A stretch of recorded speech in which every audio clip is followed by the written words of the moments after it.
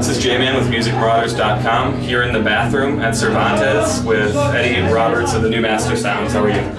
I was okay till you walked in on me. Yeah, well, you know, that's what happens. That's rock and roll, past the time. Yeah, I guess so, right? Since the band's formation in 1997, how has the band progressed to where it is now? Can you kind of tell me about that process? I think a big part of the change that we've had, especially over the last 5 years, is coming to the US and playing on a completely different scene to what we were playing on in Europe.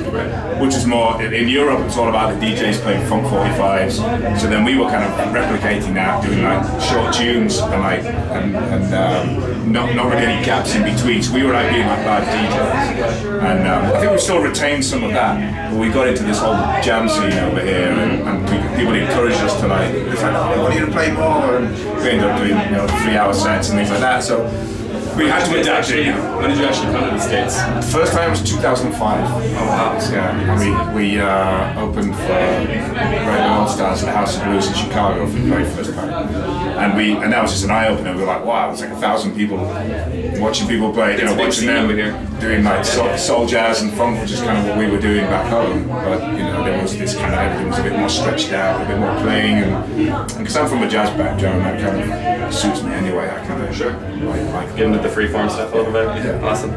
What are some of the highlights of your musical career with the new Mastersounds? Most recent one was probably playing Tipitina's on Halloween, and Art Neville did the whole second sequence. So that was, that's pretty cool. To say that we started off playing, a bunch of Meters covers when we were young, and then to be actually playing with Art, was pretty amazing. Yeah. That and headlining the Fillmore's in San Francisco, that was really exciting. How was that? Amazing. We've done it twice now. Wow. The first time it was just that's great. That's a sizable venue for everyone. Yeah. That's great. Can you talk about some of your favorite funk musicians? Well, it's funny. It's always a hard one, like in interviews with this, because a lot of, like I said, where we came from, it was DJs playing 45s, like rare 45s, and so there weren't kind of like loads of bands. There were just like loads of tunes. It's like samples and stuff.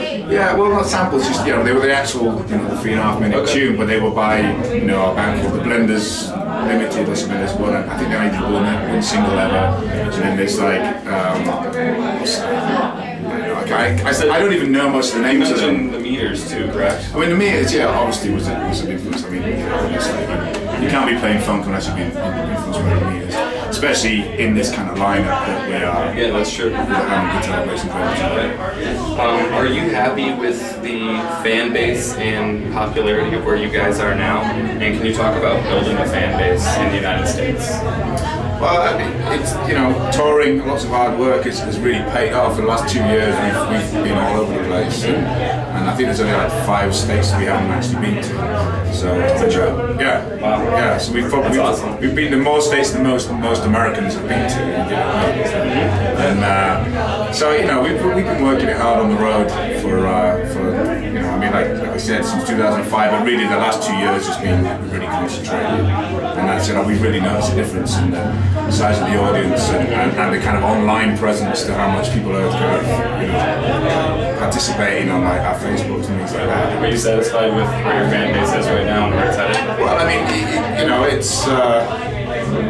Was it one of those things you're striving kind of? Well, yeah. I mean, we're still. I don't feel like we've made it, but I don't really believe in you've made it anyway. It's more, I've been doing this for 20 years, playing this kind of music, and it's been just a slow build all that time, and I've always made a living out of it, so I consider that. Making it. Yeah. What are your plans with the new Mastersounds for the spring and summer? Are you guys doing some festivals, touring?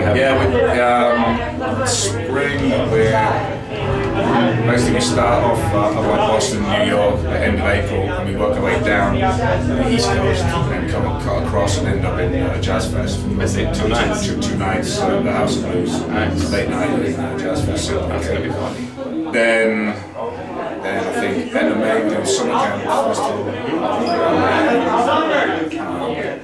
we're playing with Art Neville again at the New Jersey Crawfish Festival. Oh, cool. So that's us featuring art. That's great. So that's in that same tour. And then we'll probably be, you know, I'm sure we'll be out for most of July. We're usually in the US for most of July. That's it. Great. Well, I appreciate your time tonight, Eddie. It was a pleasure to meet you. Thank you. Eddie Roberts for the new Mastersounds.